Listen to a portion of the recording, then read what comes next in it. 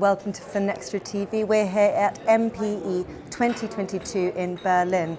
With me now in the MasterCard press lounge is Wojtek Paprota, CEO and founder of Walletmor. So, hello Wojtek, thank you very much for taking the time to speak with us. Hey, thanks for having me. Really good to have you on. We're talking about payment implants, a massive topic at this year's event, so really looking forward to expanding on that. And you're in a great position because you're the world's first to provide payment implants and a full wallet solution to follow. So bring us up to date with where we are with payment implants and how is this even possible?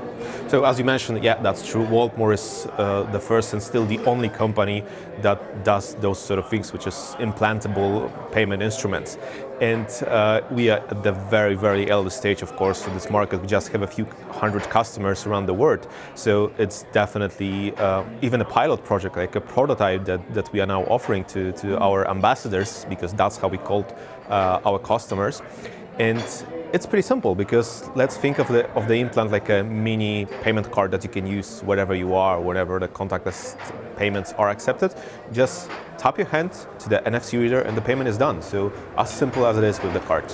All right, well, thank you very much for bringing us up to date then. So tell us, what are some of the advantages then of payment implants compared to the more well-established instruments? So even though the main advantage of the payment implant is the fact that it's amazing in terms of having it, in terms of using it, and it gives you the sensation that you are, let's say, a better version of a human.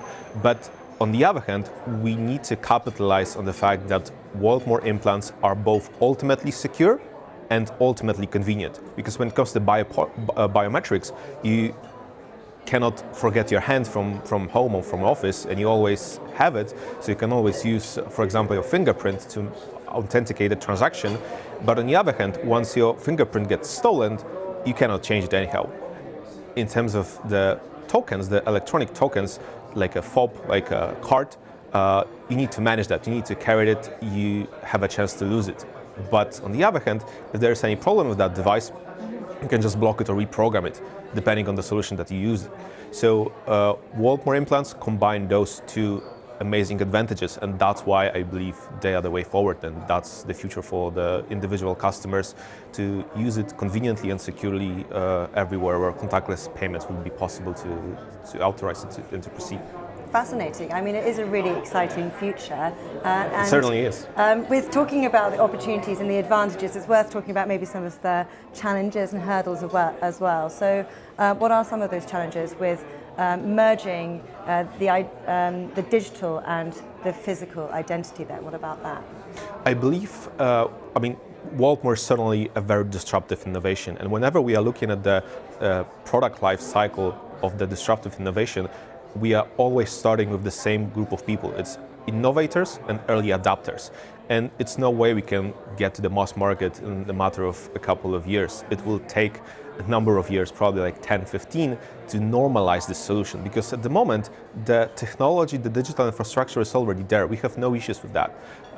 The case is that we need to normalize the device. We need to normalize the, let's say, the approach to put a device into your body, even though it's 100% safe. It's the safety of the device is confirmed, but all the certificates, studies, research, everything that you name, like Walletmor wins all the discussions about the biosafety, but what matters at the moment is just the willingness from the banks, from the schemes, from every party that is involved, issuers, acquirers, every party that is involved in the whole transaction scheme. So I believe we are now facing a social acceptance kind of a challenge, and it's the only challenge that we are facing at the moment. But on the other hand, it's the hardest one to come over, because we are all humans and we are, like, by nature not super keen to introduce that disruptive changes to our lives. So I believe the way forward would be to capitalize on our ambassadors, and as long as people see that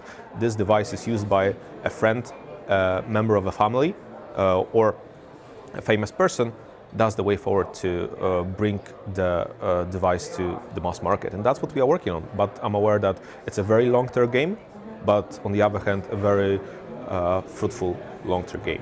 So changing perceptions is at the top of the agenda as well then. Yeah, of course. So it has always been. Yeah, so taking all of that into account then, could you give us sort of a summary? By no means an easy question, but what do you think the future in the space holds? I believe it's not related only to the implantable technologies, but I believe that everything, whatever we are talking about the identity, or we are talking about payments or authorization, it's becoming more and more digital. We are seeing this with the European Commission's project about digital identity. We are seeing this by multiple initiatives handled by banks, schemes, and all the other companies that are present out there. And I believe that Walletmor sort of matches these trends out there. And since more and more gateways and paths are there for the Walletmor to step in and to follow, such as being able to offer customers not only a payment solution in the implant, but also an option to, for example, authorize their identity when they are, for example, at the airport and they need to identify themselves to board the airplane, or to go to the local doctor and show them medical documents that they are willing to show, of course. And all of these challenges related to the cybersecurity, to the data management challenges are there to be handled by Walletmor. But from a technological perspective, the technology is there. What matters is the willingness from those partners to enable us to offer those services to our customers. Because from our perspective, our device, the implant, is always seen and marketed as an enabler, as an aggregator of multiple features. But in order to be there and to offer those applications and all of these services, you need to have the connection with those partners. So it's not only a challenge towards the individual customers, but also the companies that would be willing to work with us and to put themselves on the same level as Walletmor when it comes to the disruptive innovator. Sure. Sometimes it might be scary, but I believe, again, in the long-term game, that's something that will happen. So partnerships are key. So I'll let you get back to the event so you can share your insights with the other delegates and sponsors. But Wojtek, thank you so much. It's thank a you really very much for exciting having space. me. Yes, thank you very much.